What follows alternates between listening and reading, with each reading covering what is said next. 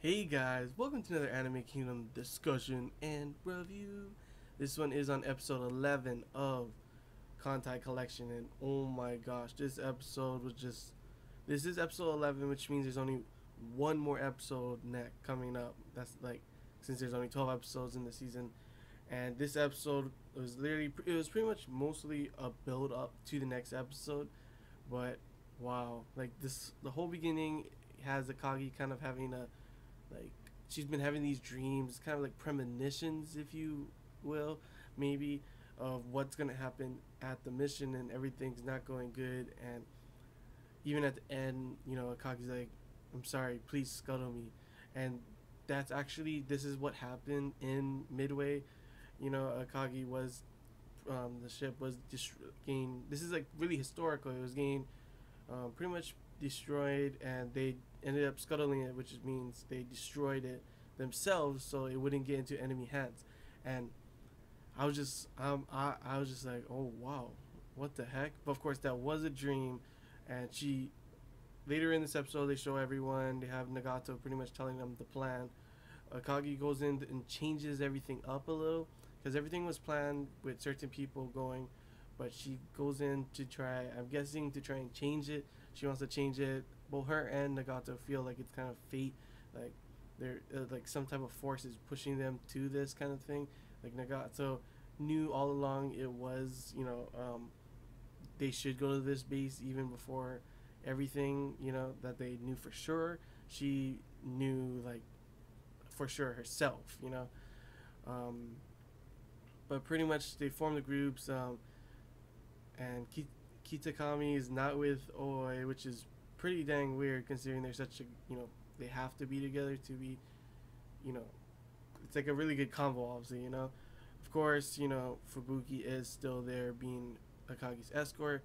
And I could talk about the whole beginning half of this episode is pretty much everyone getting ready for this. And there's Akagi and Fubuki moment, they're all talking, and how Fubuki is happy about coming here and meeting everyone, and she like wanted to be just like everyone here.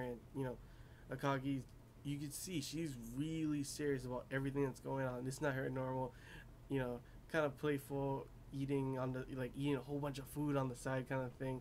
She's like dead serious, like she's ready for this.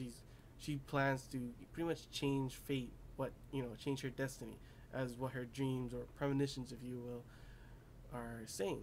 And pretty much they go on on the mission. They all go out.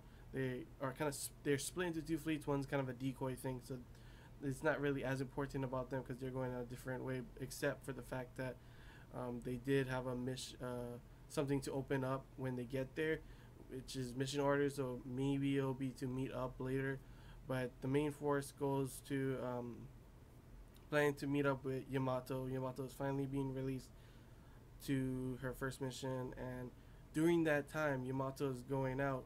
There is this girl on the cliff. I don't know who that is. If you guys know, maybe no, don't tell me. I don't want to be spoiled, but I'm not too sure who that is right now. But after that, it seemed like the Abyssals knew that this is happening, so that person might be a traitor. I'm not too sure who it is, but I'm pretty sure that's a traitor. And the another thing that makes it even more obvious that's a traitor is that they end up waiting at the spot where they're supposed to wait for Yamato and the rest of the main force, and no one comes. Yamato is not there. The rest of them are not there, so they have to try and make a decision, and they end up. Akagi's, you can tell like throughout this whole episode, I do like it because it seems more of a tactical, strategic level with her really focusing on like what should you do. There's this kind of things going on, this kind of stuff. This may happen, but this may happen. She's really trying to change, what happened in her dream, and ends up leaving Fubuki and Kongo to wait for Yamato them. And even later on, Fubuki says she has a feeling that something's going wrong. Like just like back in the other mission, she had that same feeling. And during this time, the rest of the group goes up ahead, and they find out that there is a airfield princess. So if they have to sneak attack to take that out, so it won't when the main force arrives, it won't get destroyed by her. So they go sneak attack and are able to really damage her. But as they're doing this, and as they're setting out the next wave, trouble arrives. All of a sudden, there's a fleet behind them, and the carrier, the one with the eye, gone, and all of a sudden, a whole bunch of ships coming out. They're getting hit for all sides.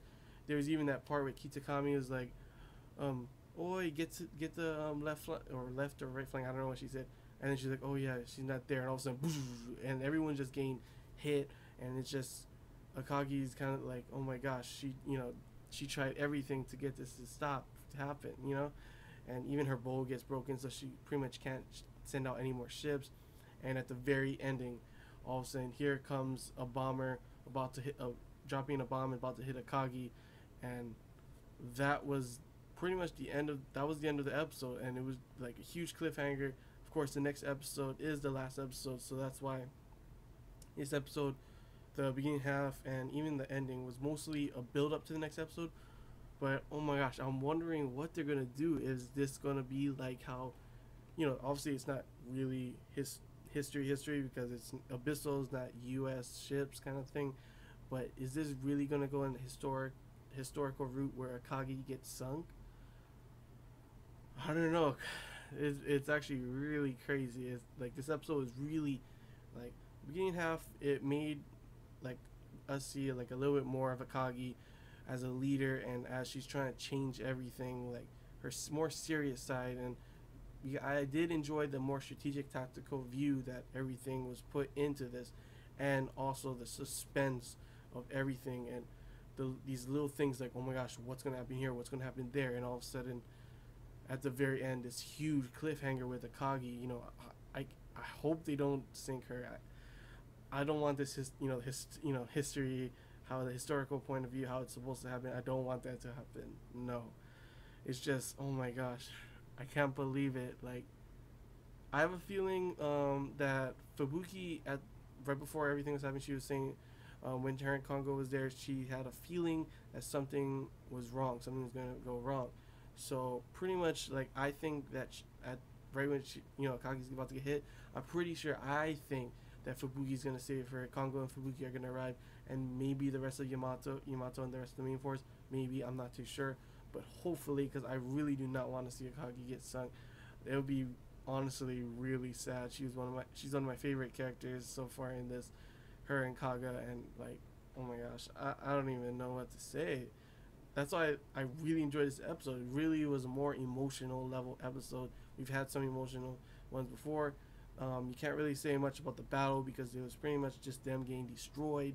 Maybe I'm pretty sure the next episode is going to be more of a crazy battle scene if you're looking forward to that kind of thing. I think next episode will be really emotional, really a lot of action, and just like, I'm thinking it's going to be a really good episode because this is be the last one. So I'm wondering how they're going to finish this. Are they going to finish it with, Kagi getting sunk or something like that, and all of a sudden everyone's able to fight back kind of thing? Or will she get saved and change her fate, change the destiny that was, she saw, her premonition and everything? I'm hoping it's the latter, obviously, where she doesn't get destroyed, But yeah, overall, I really enjoyed this episode, really good episode, and cannot wait for the next one. That's all I got to say about this episode, guys.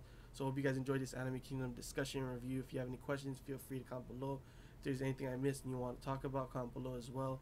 And until next time, guys, see ya.